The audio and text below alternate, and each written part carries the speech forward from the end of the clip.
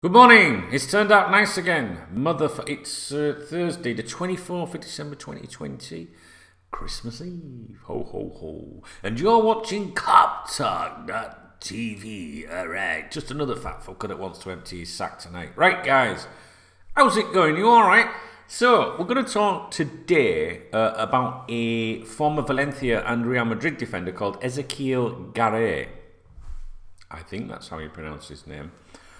He was mentioned with us about a month ago, I think, and he's been mentioned with us again. Back in November, I can't remember specifically the date, I think it was probably towards the end of November, there was a suggestion that Garay had been, who remembers Only Fools and Horses, the episode with Garay, do you remember that? No, probably not. The French lad that came up, the man, Garay. Garay had been offered to us. That was a suggestion. He'd been offered to us and Barcelona. A free agent, 34 years of age, been without a club since leaving Valencia at the end of last season.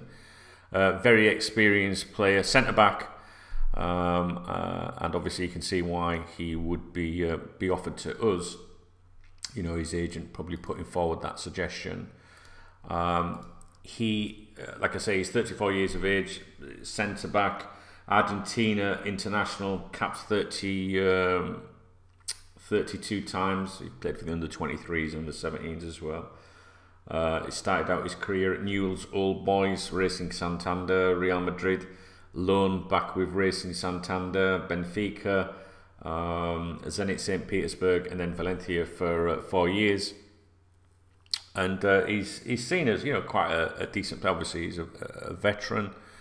And the most notable thing probably is of recently is that he became the first La Liga player to test positive for COVID-19. Now, you see, you won't get that on Sky Sports, would you guys? You know what I'm saying?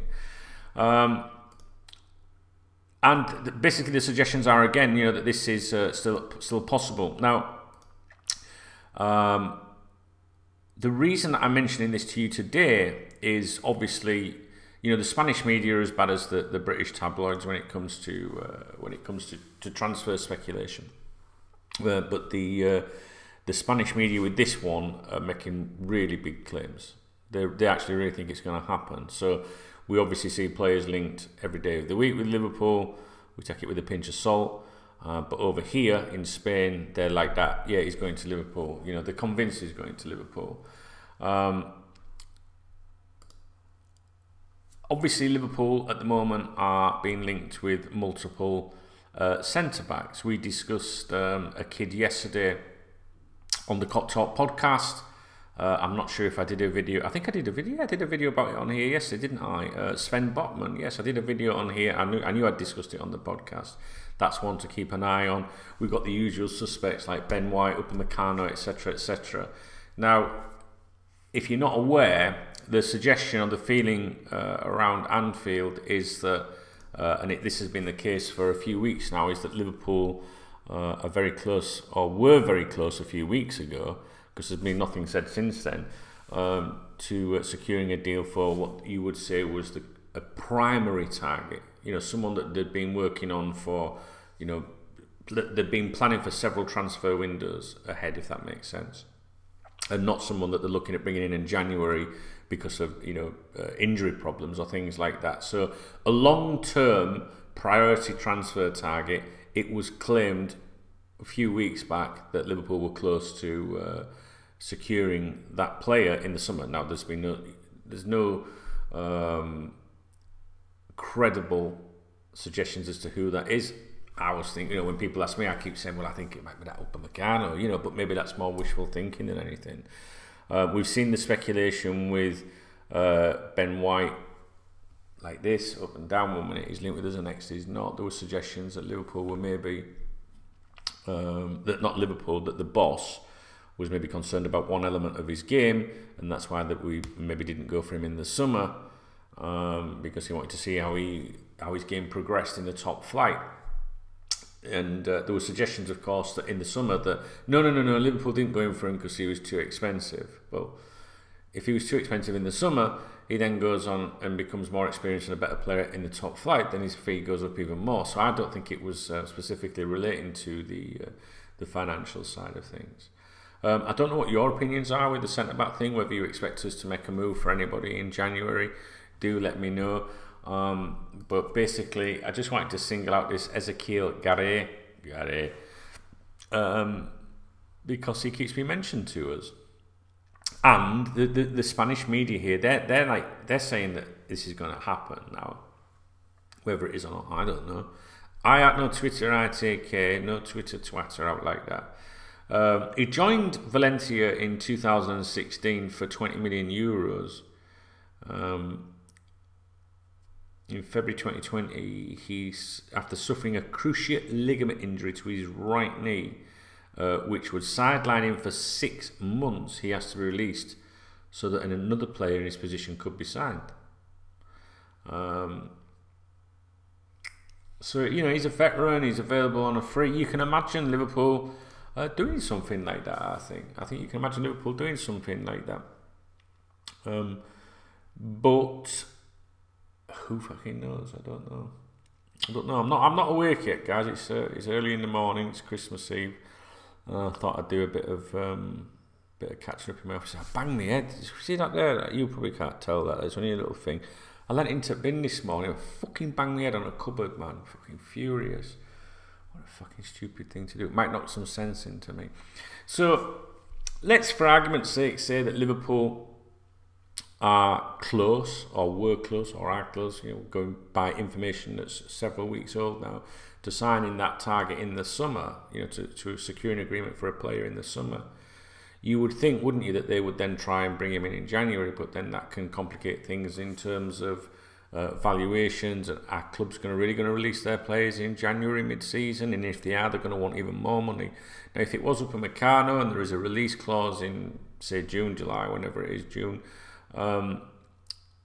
in your Liverpool Football Club, are you really going to, like, when you know you can get that player for a set price at the end of the season, really going to pay 10, 15, 20 million pound more in January? Probably not. So then that leaves Liverpool in a position where they then say, right, do we go and get another big gun centre back?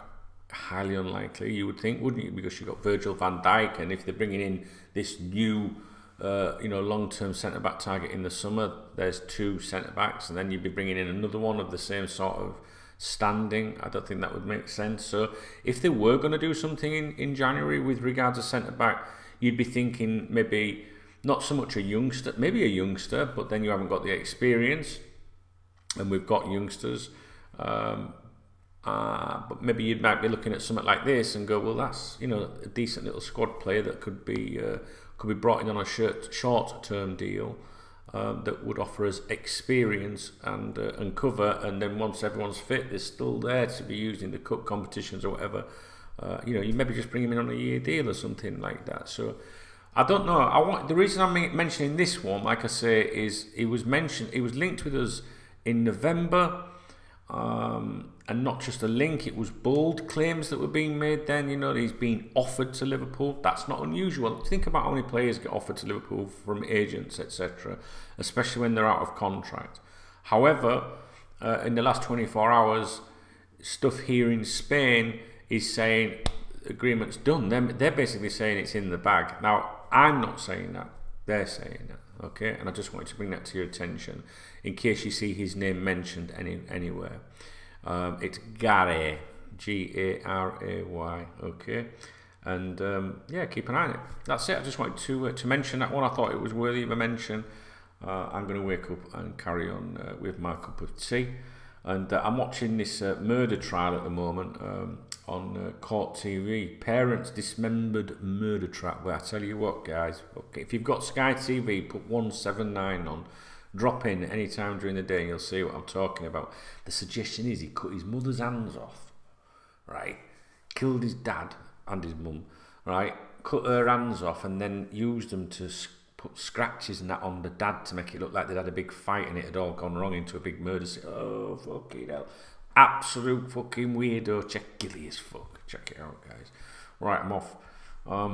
we'll see if there's anything to talk about. I did a KopTalk podcast yesterday, you know, the usual places where you can get it. If you're not sure, fucking just look up KopTalk podcast on Twitter or Facebook. It's on Deezer, Spotify, Google, any pocket fucking thing, Apple, whatever, any podcast app. And I did say yesterday, that's it now, you know, for a few days. I'm gonna kick back for a few days. So, but here I am. Do you know what I mean? So I'm not gonna do any videos, but here I am. So I don't think I'll do a podcast today, but you never know.